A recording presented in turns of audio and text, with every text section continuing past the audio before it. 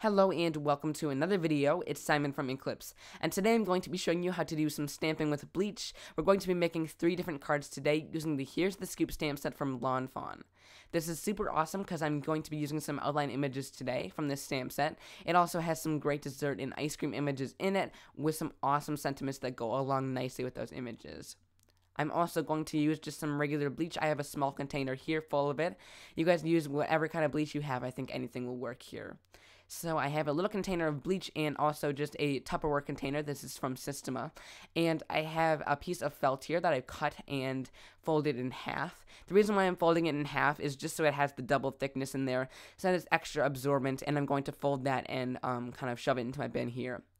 So now I'm going to take my bleach and I'm just going to dump it on top of that felt.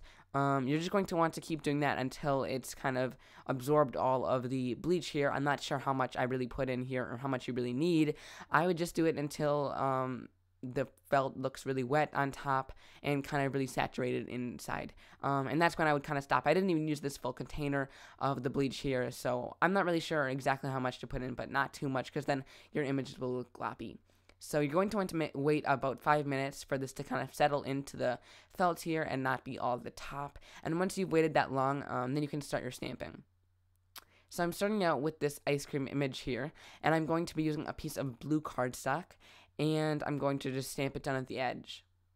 This is super awesome because it starts as kind of a really dark color, and then as you guys will see, it just starts turning kind of a white color. Now, it won't go completely white, but it will kind of take on a lighter color of your cardstock has. So since this is blue, it will be kind of a light blue color, and you'll see that later when I use different colors of cardstock as well. If you would like the color to be more stark white, you can also use a heat tool to kind of heat set it and make it more of an intense color. So that's another option you have when you're stamping with bleach. So you want to have a really light hand with the outline images that we're using today. Because some of these are really detailed, having a light hand really helps, and it will help not glop up your images because the bleach is super liquidy inside of that foam or felt. It will kind of glop up if you have too hard of a hand on there. And so you want to just make sure you're really light-handed when you're stamping these down. So I'm just going to continue moving around my images. I'm starting out with the larger images, and there are some smaller images in the set that I will fill in with later. But you're just going to want to kind of turn around your block. You don't want them to all be facing the same direction, and then just stamp them all down.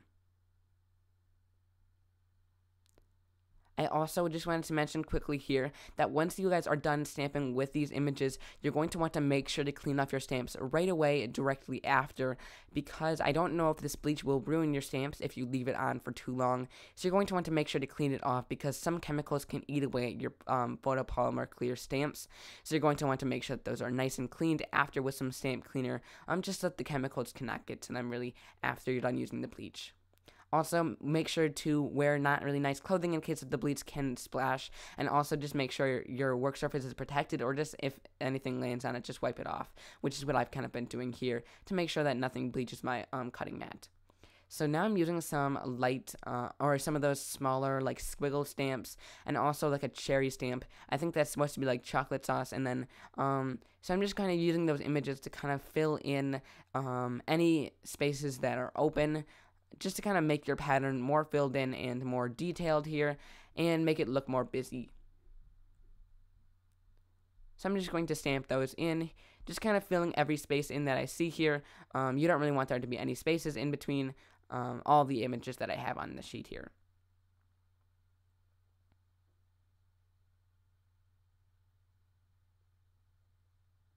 So I'm just going to continue stamping all of these. I've done the same on every single panel of cardstock that we're using today, so they're all pretty much the same, or with the same technique here.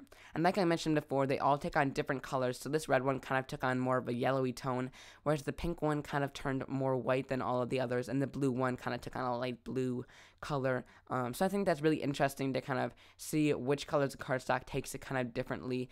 So it's kind of interesting to see that, and maybe you guys want to use all different colors of cardstock here. I just used pink, dark red, and blue. You want to make sure that the colors are a little bit darker too. You don't want to really use pastel colors because then it won't really show up much.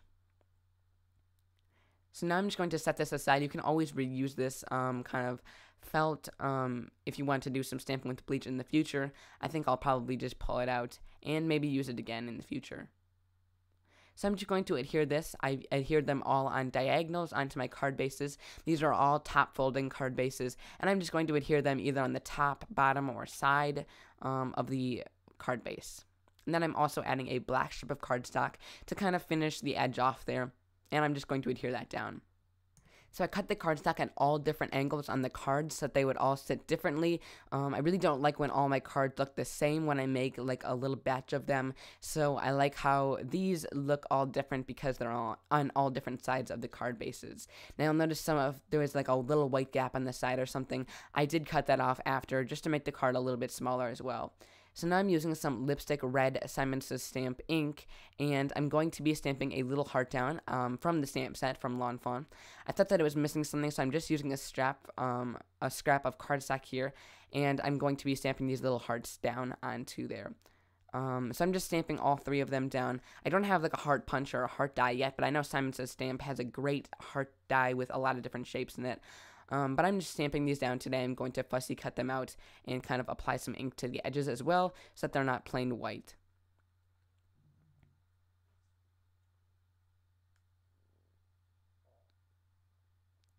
So there we go. Now I've added some foam tape onto the back of there, and I'm going to just adhere that onto the strip right after the sentiment so that that can be popped up onto my card, and it adds a little bit more detail to the card.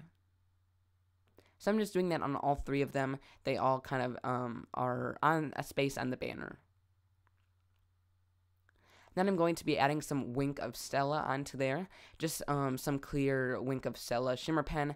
This just makes it really nice and shiny and adds another little shimmery touch to the card. So I'm just adding that to all 3 of the different hearts on my cards.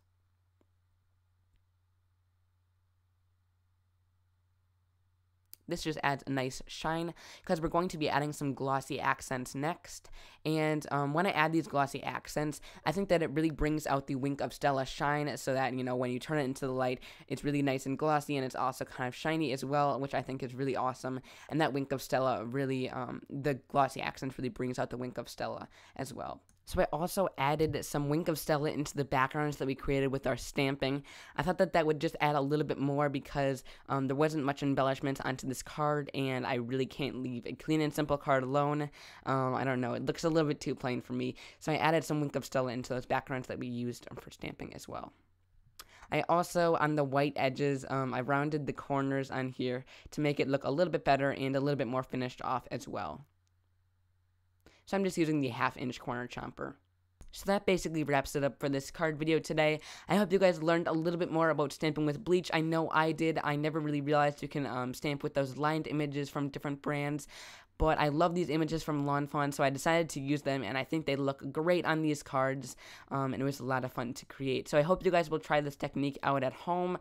It's a lot of fun to use, and you can basically just use any brand of bleach and any stamps that you guys have. I think it would be a lot of fun to try different backgrounds and different colors of cardstock with this technique.